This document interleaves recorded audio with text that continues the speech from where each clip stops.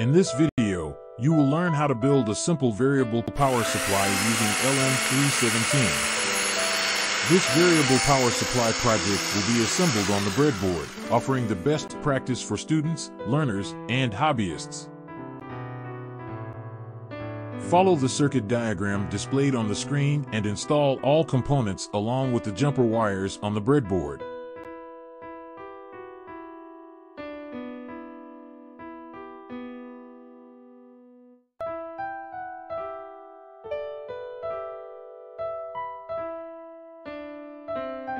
You can download the image of the circuit diagram from the link in the description.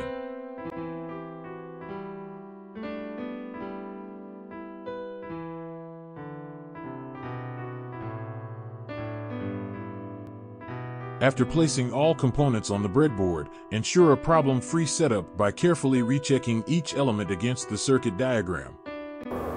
Now it is time to test the variable power supply. Connect a suitable load such as a bulb or a DC motor for testing the power supply. The 3-terminal IC LM317 can take an input voltage of 3 to 40 volt DC and provide a fixed voltage of 1.25 to 37 volt. You can put maximum load current of up to 1.5 ampere.